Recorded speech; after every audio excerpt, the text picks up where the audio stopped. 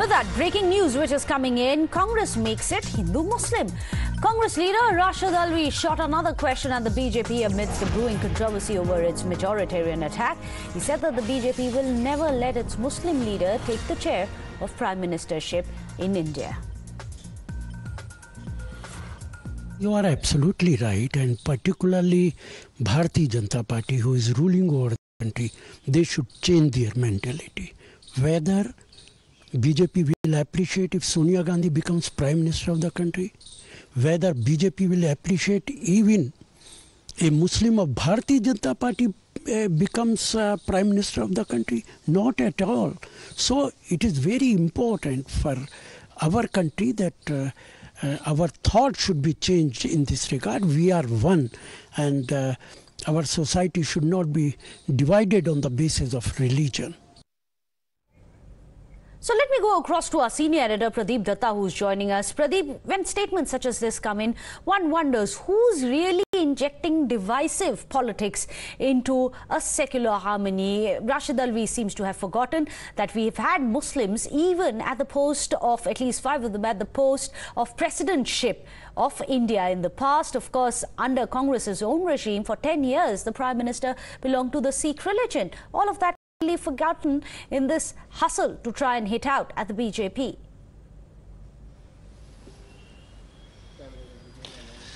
I think Rashid Alvi has got a very short memory. He has forgotten that just only a few years back there was the Congress president. She was a Roman Catholic, and the Prime Minister was Manmohan Singh, and he was given oath by none other than Abdul Kalam. He was a Muslim president of the country. And if we talk about India, India has got a diverse society. It's a pluralistic and composite culture, and I don't think that India needs to take lesson from anyone. Yes, the Congress party and the PDP need to take a lesson from their failure. Already the political ground is slipping under their feet, but they are not learning lessons. That's what actually they need to do. So if today people are not voting for them, it is one of the reasons that their policies are not being liked. You have to understand, a man from the deprived section of society whose father was into the business of tea stall, and he has become the Prime Minister of the country, and he's leading from the front. And yesterday, while he was addressing the soldiers on the ground, they are from the different parts, different religion, different areas, and he was addressing Tan Tiranga, Man Tiranga, Rahat Tiranga, Chahat Tiranga, Vijay Ka Vishwas Tiranga. Those were the words coming from Prime Minister's side, and here they are trying to play divisive politics.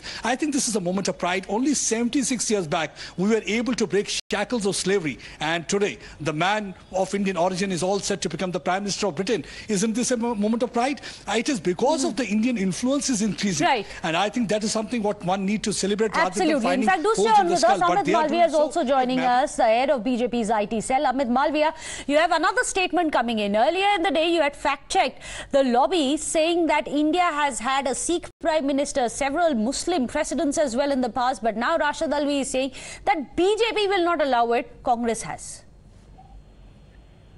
Well, I can't understand why the choice of the Prime Minister should be based on his religion, his ethnicity. Should it not be based on merit? I want to ask the Congress party, did they make Manmohan Singh the Prime Minister because he was a Sikh, or because he was a former finance minister who was also the RBI governor for a very long time and understands a few things about economics and finance?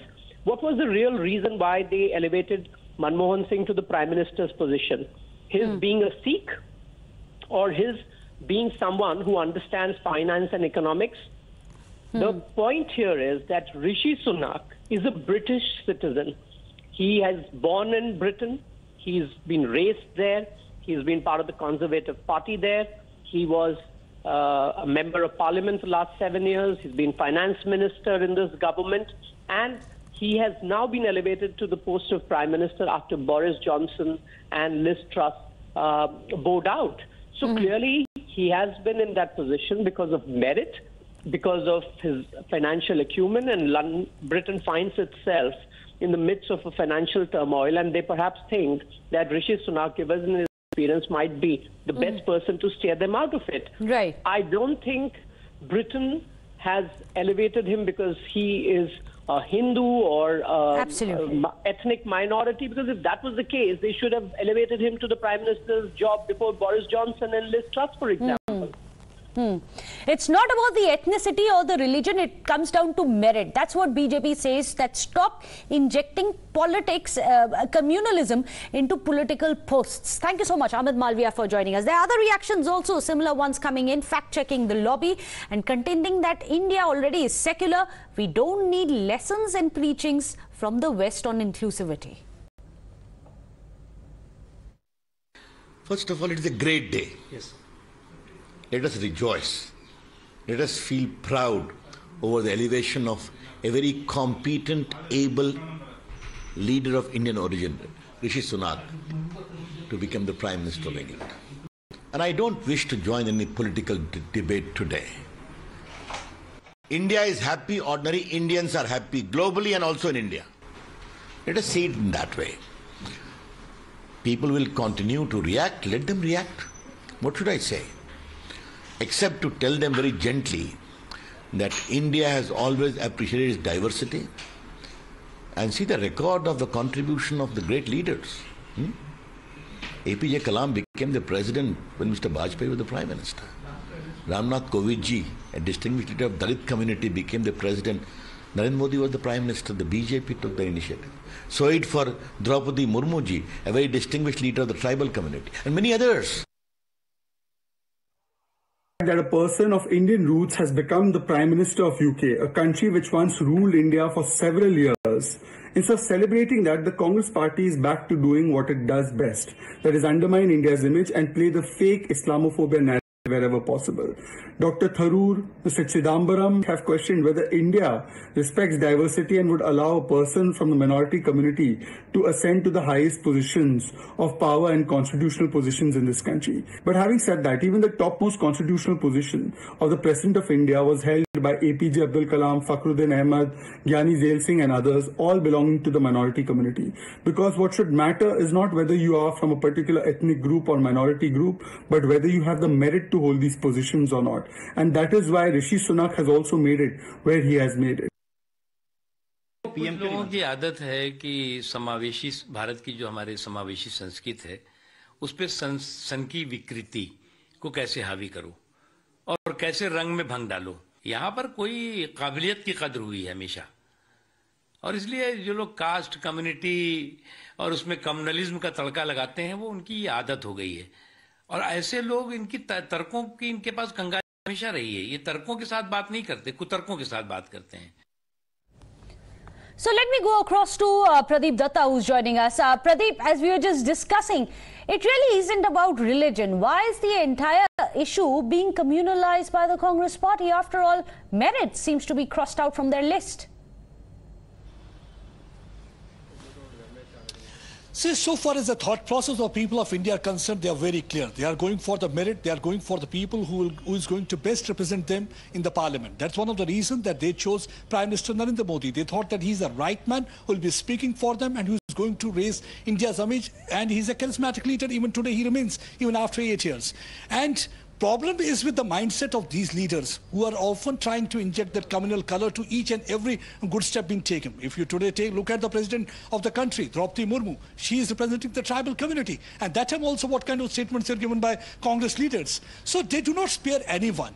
In fact, basic problem is that they only want to see somebody, these Darbaris want to see somebody from the dynasty, and that Congress party, either Sonia Gandhi or Rahul Gandhi, to be made Prime Minister. I think the day they are going to do so, all the problems will come to an end. They will say that India is once again back to that diversity and that composite culture and that pluralistic image that India is talking about. But the problem is that they have a visceral problem with Prime Minister Narendra Modi from day one. Ever since he has become a Prime Minister, they are trying to find out holes in skull. And if you look at even the statement of Mehbooba Mufti also, the tweet what she was tweeting about. See, Mehbooba Mufti's Sarkar was known as Bhaiyaji, Mamaji and Mosaji Sarkar. Why she always wanted to be surrounded by her own family members when she was Chief Minister? Why not a Kashmiri Sikh or a Kashmiri Pandit was given that cabinet berth? Why Mamaji, Mosaji and Bhaiyaji?